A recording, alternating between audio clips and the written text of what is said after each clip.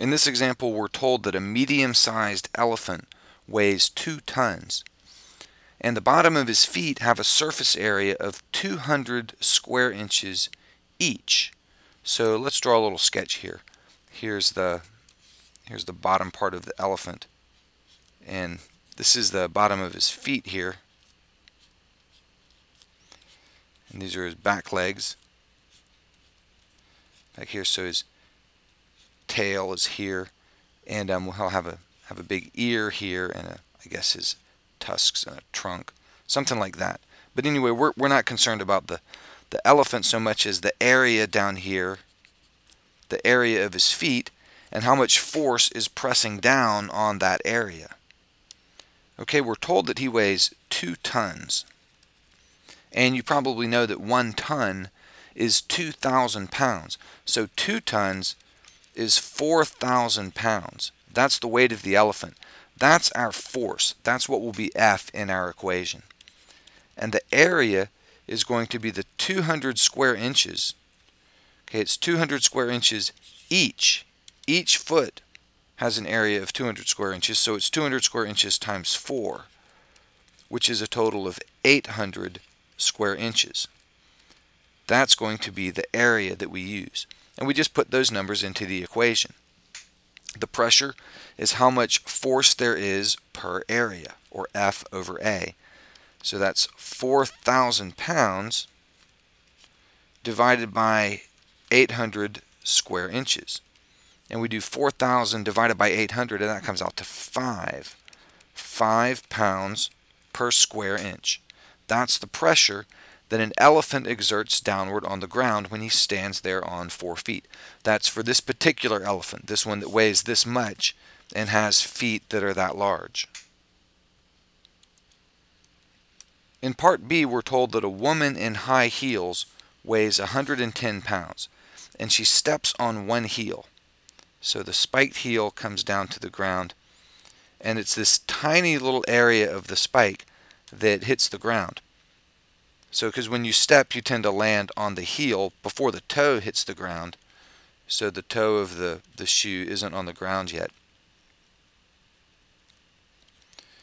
So her foot might look something like this.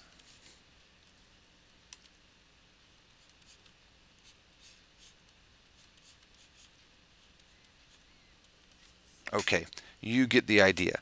This force is pressing down on the ground right there.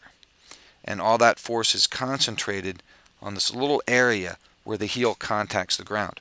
And we know how much force there is. It's 110 pounds, and we're given the area, 1/4, 0.25 square inches. So let's put those numbers in and see what we get. Pressure is force divided by area.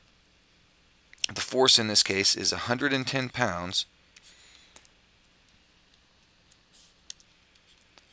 110 pounds divided by 0.25 square inches. And when you do the math there, 110 divided by 0.25 comes out to 440 pounds per square inch. And that seems like an alarmingly large number, and it is.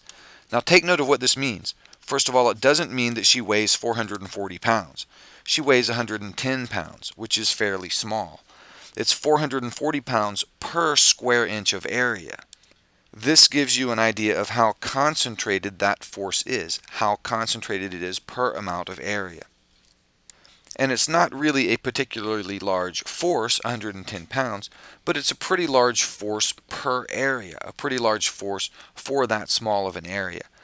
Now, you remember just a minute ago we did the calculation with the elephant. The pressure of the elephant's foot on the ground was 5 pounds per square inch. So let's compare that for a second. We're comparing 440 pounds per square inch to 5 pounds per square inch. And if we just make a little ratio, 440 divided by 5 comes out to about 88. The pressure from the woman is 88 times as much pressure as from the elephant.